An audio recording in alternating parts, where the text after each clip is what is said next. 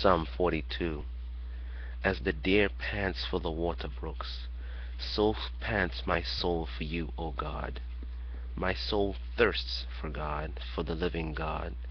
When shall I come and appear before God? My tears have been my food day and night, while they continually say to me, where is your God?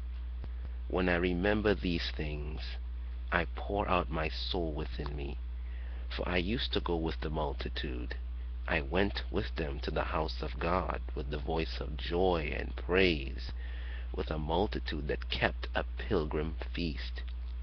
Why are you cast down, O my soul?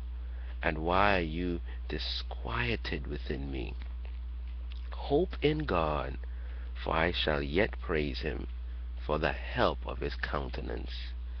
O my God, my soul is cast down within me.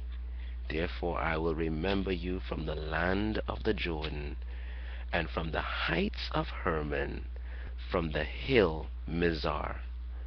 Deep calls unto deep at the noise of your waterfalls. All your waves and billows have gone over me.